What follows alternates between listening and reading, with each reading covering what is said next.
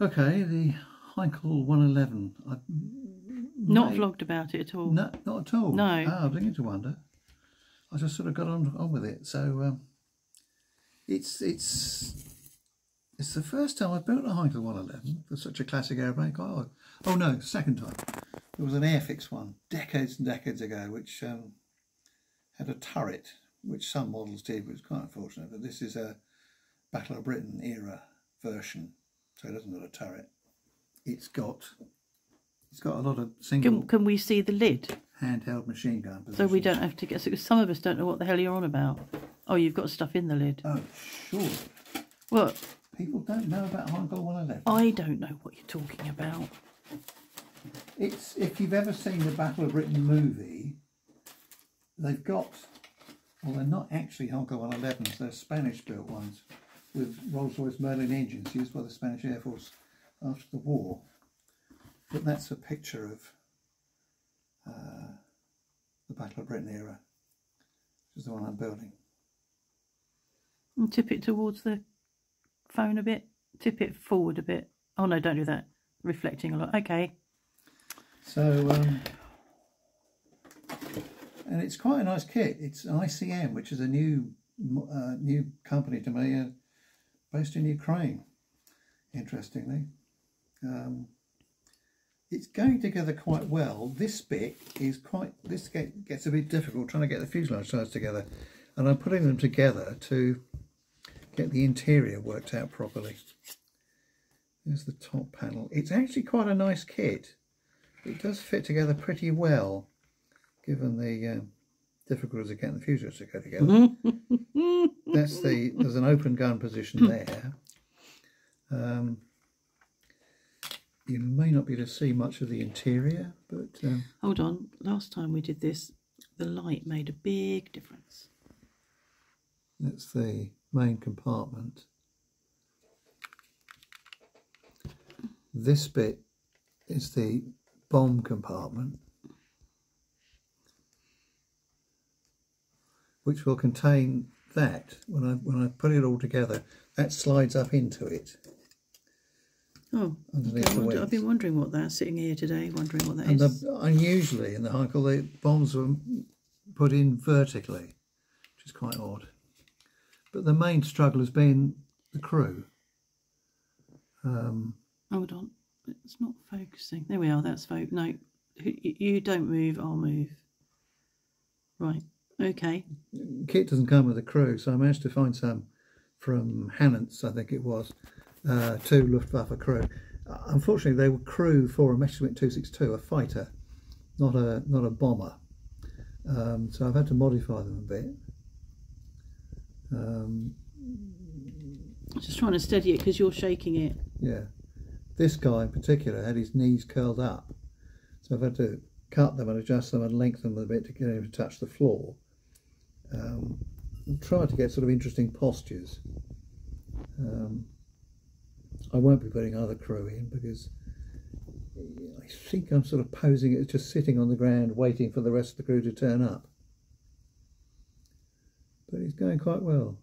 And I bought a set of aftermarket etched metal parts just to add more detail, which works quite well.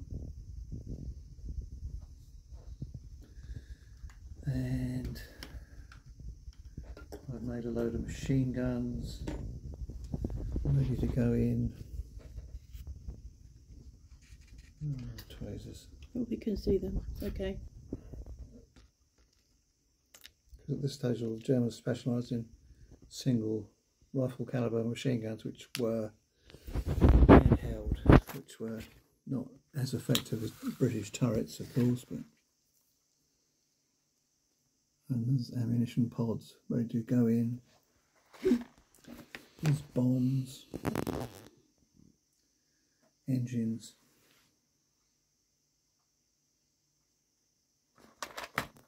Propellers are done. No, that's not focusing. It's focusing on the hand behind.